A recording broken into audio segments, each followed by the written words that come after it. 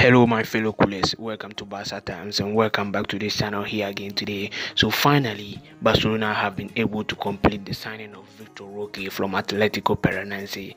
We know this guy, we have been struggling to sign him due to La Liga financial fair play restricting Barcelona to sign Victor Roque, and finally the deal is done, confirmed by Fabrizio Romano today on his YouTube account and also on his Twitter account that Victor Roque to Barca is a here we go. The deal is done.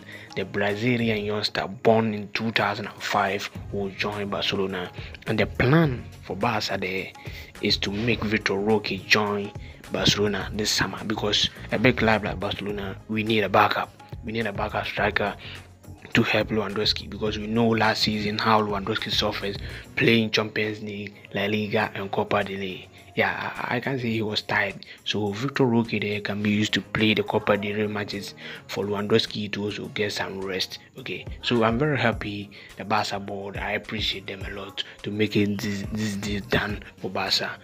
Yeah, I'm very happy. So guys, let me know your thoughts on this Victor Roque issues, and also watch my next videos what is going on with Arda Güler. Real Madrid have also presented their offer, and there's a more updates on this Barca Arda Güler issues.